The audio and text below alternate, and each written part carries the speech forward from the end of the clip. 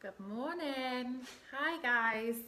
Okay, I'm sorry that I'm doing it at this time. Normally, I do my videos at 10 o'clock every weekday.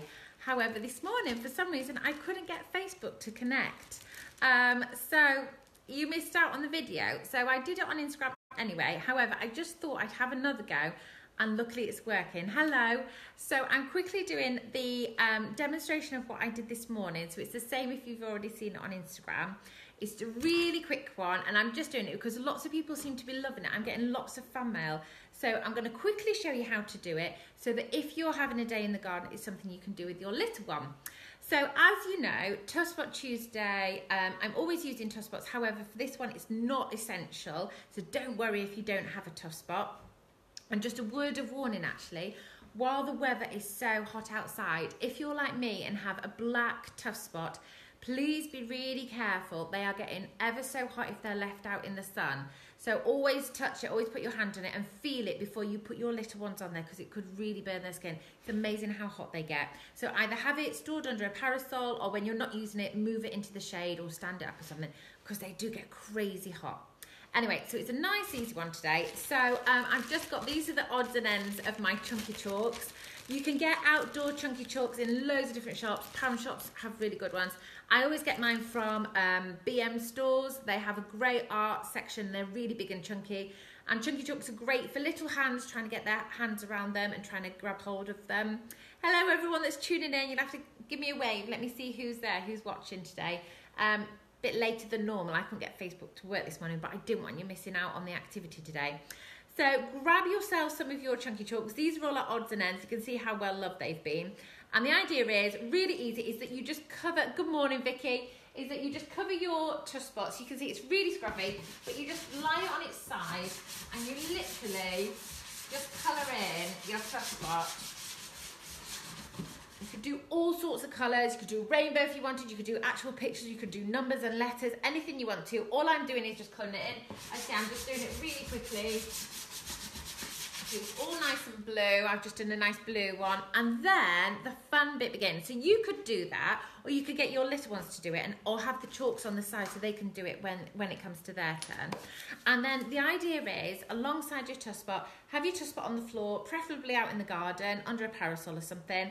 Have it flat on the floor, because then the idea is for you to have a look around your house and you'll be amazed at how many brushes you have. Look for a variety of brushes. You could use sponges for this one. However, brushes are much better for this activity because this one is all about getting your children physical. It's about building up their core strength, building up their muscles for later on in life when they're going to be using those muscles for doing writing. So it's helping them to learn how to use their bodies and control. So I've got loads of different brushes in here, from the kitchen, the washing up brush, to an old pastry brush or a paint brush.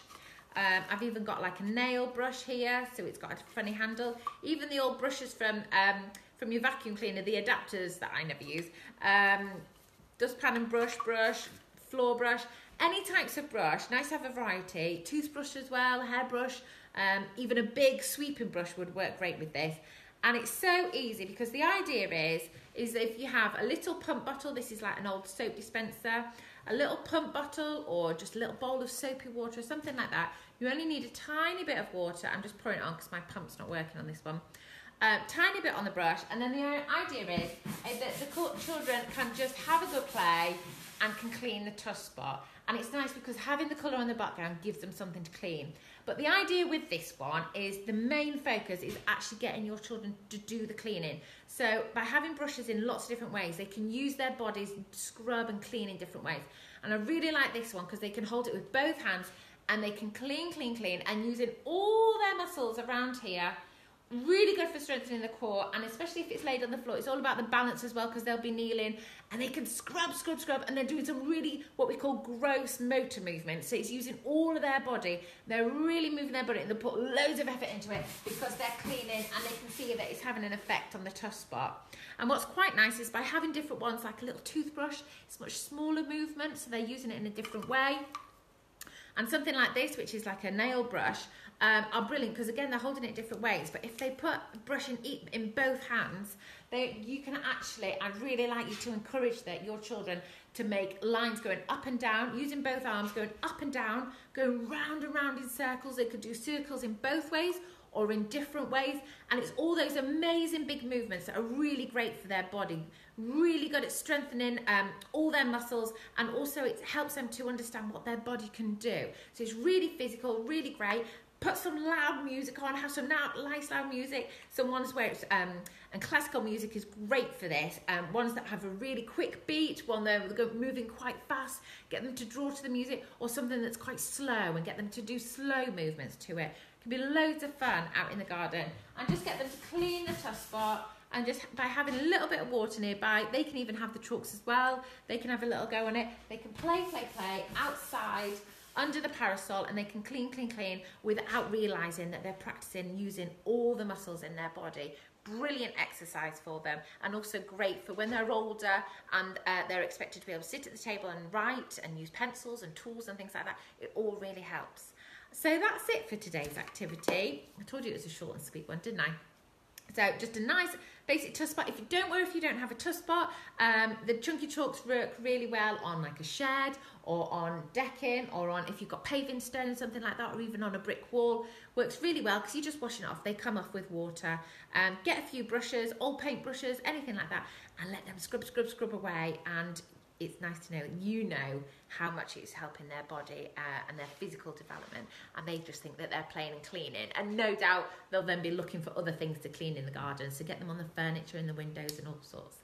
So that's it today, just a really quick and easy one. I'm sorry that you missed the 10 o'clock slot. For some reason, Facebook just didn't want to work for me today. However, I'm glad that I managed to catch you live now. So this will be saved on the page if you missed it.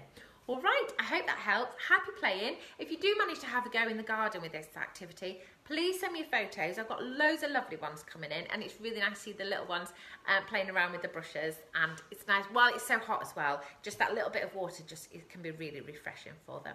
So have loads of fun, enjoy playing in the garden, please stay safe, and thank you very much. I'll see you tomorrow for Role Play Wednesday. Bye guys, thank you.